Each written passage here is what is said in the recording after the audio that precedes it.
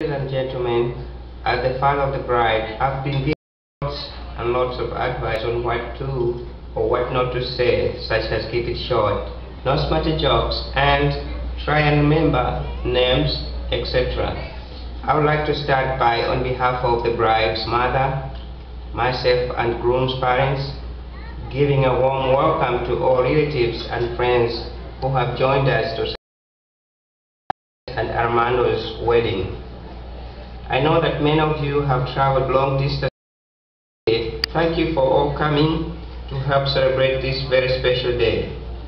As I look around the room, I realize how many friends Armando and I have, and I hope that you all have a wonderful afternoon and evening. Today I must admit that I am the proudest dad in the world to have accompanied Alice. I think you all agree that she looked stunning.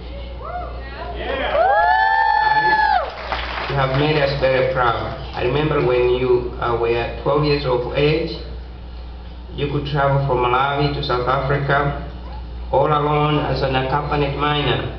And just to remind you that you made me and your mom proud when you were the first girl in Malawi to be a news presenter on our local Malawi television. And it was at this point that I realized my daughter had expensive taste. Today I look at my daughter and I see an independent, attractive, elegant, stunning young woman. She obviously takes after her mother.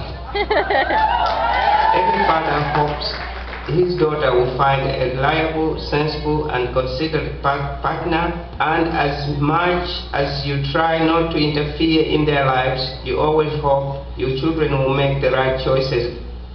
Alice chose Armando.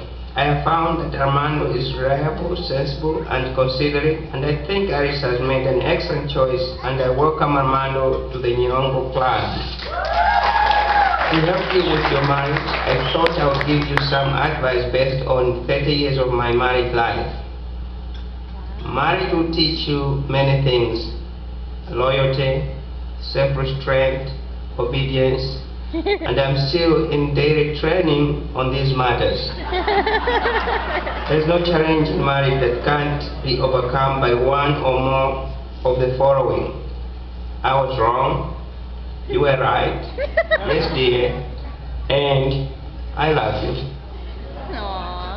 I would just like to leave with this thought: never go to bed in the middle of an argument. Be a man, stay up and fight and watch some sport. You have lost anyway, so you might as well get it over with.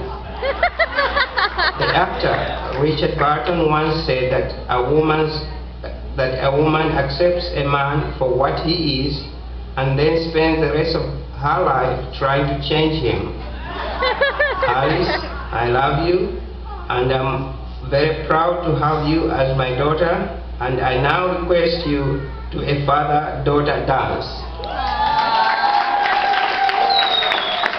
We have the father come out and join Alice on the dance floor.